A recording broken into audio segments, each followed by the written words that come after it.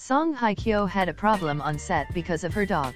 Songhyekyo got into big trouble while working because of her pet dog. Recently, when appearing in a new movie press conference, Songhyekyo shared many stories during her work. One of the funny stories shared by ex-wife Song Joong-ki is the problem with his pet dog.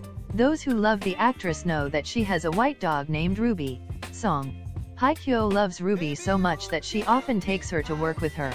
However, Ruby did not like Gyul, Lee Do-hyun's dog, and barked a lot, affecting the filming process. The actress also shared that at first Ruby really liked Lee Do-hyun, but then turned to hate him because he kept bringing Gyul.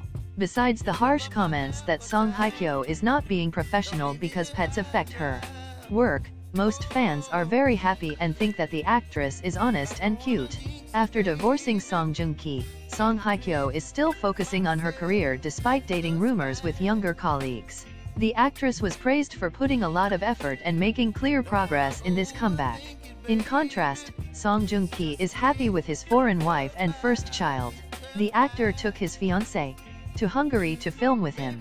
While Song Joong-ki is happy with his new wife, Song Hye-kyo still focuses on her acting career and does not mention personal emotional issues.